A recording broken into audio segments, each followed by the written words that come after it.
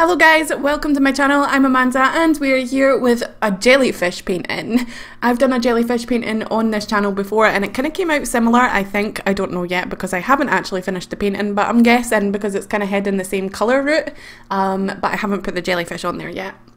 So I will link the other jellyfish painting in the cards and in the description for you to go and check out. But the reason I'm doing jellyfish is because when I paint jellyfish I feel so relaxed and happy, so I decided to do another one. But this one was giving me a little bit of a trouble, I guess.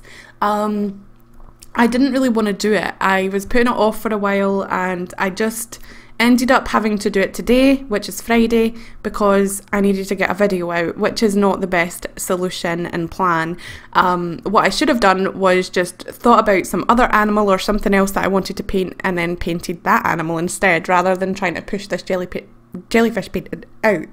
But I think that I'm going to be happy with the results regardless, because I did it, I pushed myself to do it and I did it, and I love jellyfish and I love the kind of style that I'm going for.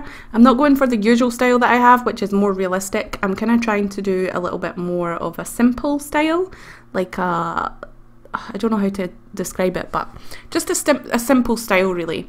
And I had fun splashing the paint around, not worrying about like what the outcome was going to be, because I knew that it would come out not the way that I wanted, so I just accepted that so that I could have fun painting rather than worrying about the actual outcome. So I was just worrying about the process basically, and the process was fun. I enjoyed it.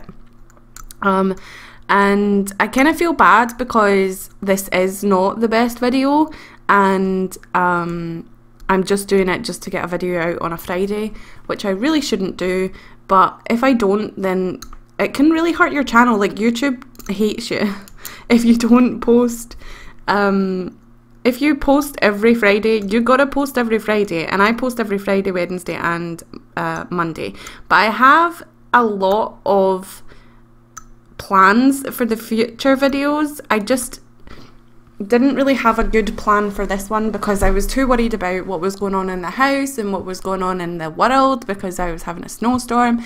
And that's not an excuse, but I just wasn't really focused on the videos, and then it creeped up on me and I was like, oh, I'll do the jellyfish painting today. I should have done another video that was a little bit easier to do and didn't have as much creativity involved, because I only had 2 days to do the painting, whereas I would like to give myself 3 or 4 days to do the painting instead.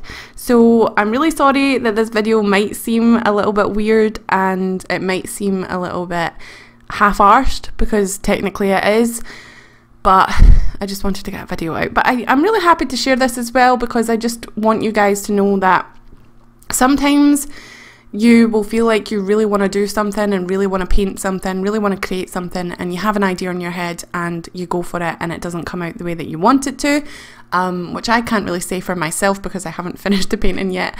But you won't feel like you want to do it even though you know that you want to do jellyfish, because I do want to do jellyfish, but I haven't done enough research on what kind of jellyfish I want to paint, and what kind of style I want to do it in, and also how many jellyfish I want to put on the, you know, I just haven't done enough reference finding.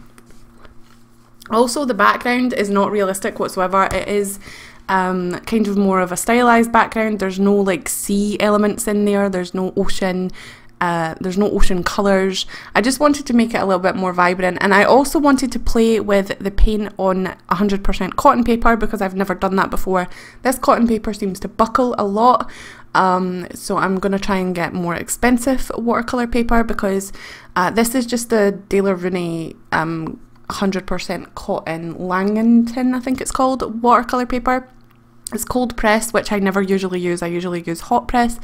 But I need to figure out how to, like, I painted on expensive paper once and I was blown away by the amount of detail you could get, the amount of washes you could get, the amount of layers, the amount of lifting you could do. Just everything was just better. And a lot of people say, oh, buy the least expensive supplies possible, just so that you know if you like it or not. I would say that for paint, buy the least expensive paint you can afford, or the most expensive paint you can afford, whatever. So if that's like Winsor Newton Cotman, or I don't know, Van Dyke, what is it, Van Gogh, or something like that. Just buy that, but always spend more money on the paint, on the paper and the brushes. The brushes are important because I started this painting with a brush that I didn't know how it was going to handle, and I know that they're kind of cheap brushes, so I started to paint with that and the bristles were falling out. You don't want the bristles to fall out onto your painting. It's the biggest pain in the butt ever, and it also, if you're trying to get it off and it doesn't come off and you're like scraping at the page to try and get this hair off of the paper, it will damage it and it won't come out the way that you want it to. So that's one thing to keep in mind if you want to try watercolours. I really want to get into watercolours this year. I want to try and do as much watercolouring as possible, and I want to do as much animals as possible as well. If you guys have watched me for a while, you'll know that I did the 365 animal thing, and I want to continue that series, but obviously paint them instead of just sketch them, because I love drawing animals and I love painting animals, and there's such a variety of animals that you can draw, and you can draw them in any style. Like, you can cartoonize them, you can do them in realistic style. The fur as well is really interesting to me. I'm just really excited to do animal paintings, so that's what you're going to see from me for a while. I do have another couple of videos planned that don't have anything to do with animals, and I'll tell you some now. I'll spoil it for you. I do have birthday art to do, so next week I'm going to do some birthday art, and then the week after that it's going to be the left hand challenge, or the dominant, I can't say that word, hand challenge. And then I'm also going to do this thing called hashtag thrifty things. If you look it up on Instagram or Facebook or Twitter, you will see what that's all about. It's basically you just have to draw a scene that has 50 things in it and make it look good. So I'm going to try and do that. I'm going to do it in a spring fashion this month. Maybe next month I will do something, not next month, but I'll do it like kind of seasons. So I'm going to do a spring one, I'm going to do a summer one, I'm probably going to do an autumn one and a winter one as well, if I can, because I have never drawn a scene before. Well, I have, but the scenes that I've drawn are very like basic, so yeah, I think that we're going to have fun with that. I don't know if I'll be able to do it for this month. If I can't do it for this month, I will just change it to April, because April is still kind of spring anyway.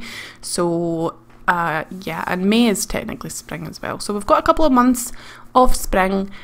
So maybe I should do it at the end of the month rather than the start of the month, because I just don't have time, because that painting's probably going to take a while to do.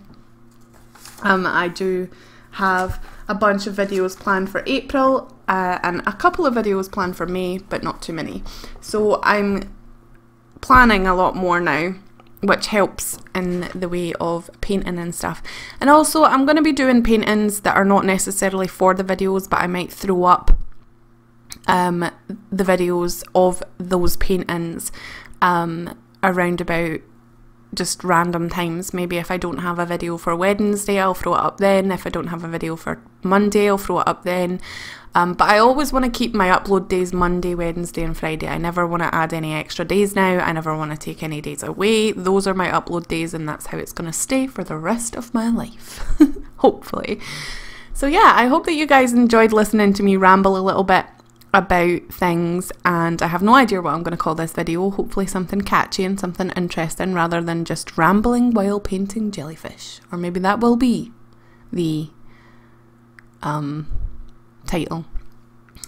So yeah, I think that's all I have to say. Please remember to comment, tell me if you like jellyfish, if you have something that you like to paint the most. Like, do you like to paint animals the most, people the most, objects, scenes?